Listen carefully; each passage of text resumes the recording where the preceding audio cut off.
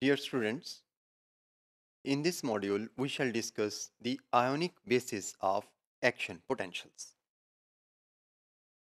The action potentials are produced by the movement of ions. The major ions that are involved in action potentials are the sodium and potassium ions. The factors that facilitate the movement of ions across the membrane include number one, the unequal distribution of ions across the membrane.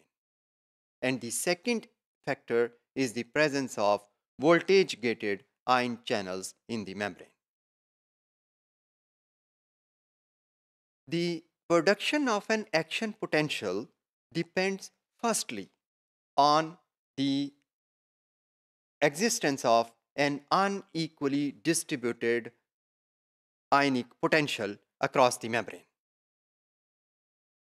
This generates an electrochemical gradient that actually provides energy or potential energy for the movement of ions.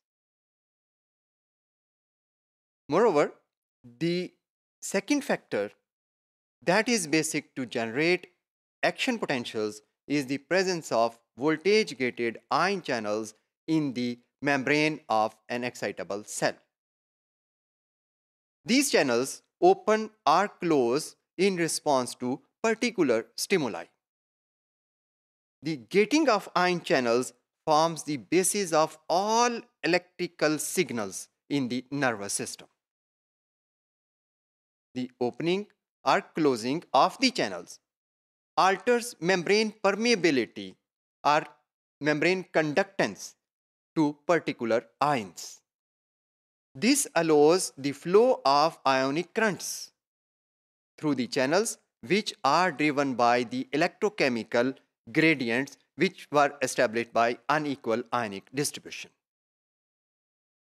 The ionic currents alter membrane potential.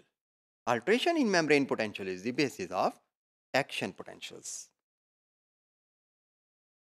As sodium and potassium ions are involved in generating action potentials, so we shall see that the sodium and potassium ions are moved through the sodium and potassium gated channels. Now we shall see the role of these channels in producing action potentials. The sodium and potassium channels are quite different. These gated ion channels are quite different from the sodium-potassium pump that is involved in producing the resting membrane potential.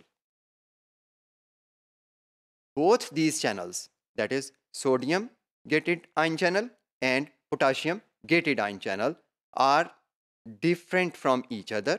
They have different properties, but their activities are interdependent and are responsible for nearly all the features of action potential.